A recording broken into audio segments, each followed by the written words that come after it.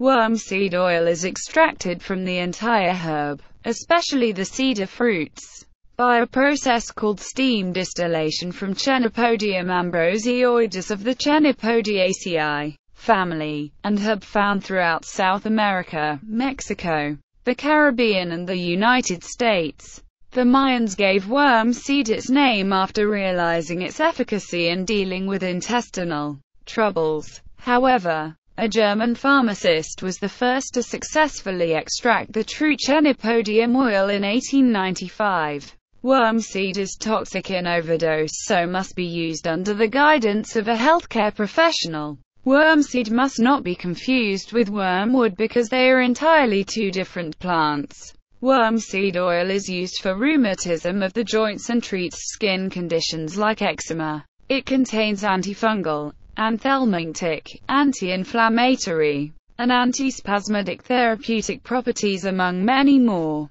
It is used in medicines formulated to rid children of roundworms, tapeworms, and other parasites, any parasite of the intestinal tract, though it is not as effective against tapeworms.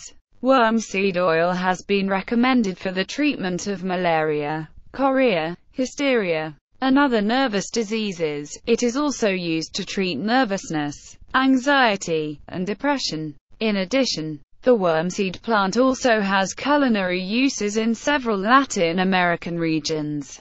Consuming food cooked with wormseed plant is believed to help avoid intestinal gas, provided the leaves of the plant are cooked or consumed with beans and other foods that form gas in the stomach and intestine. Wormseed oil should not be ingested for any type of treatment, even in small amounts, due to its potential toxicity. Wormseed oil is toxic to the liver and kidneys, and even a small amount can cause fatal poisoning. Signs of poisoning include irritation of the digestive tract, nausea and vomiting, vertigo, ataxia, deafness and visual difficulties.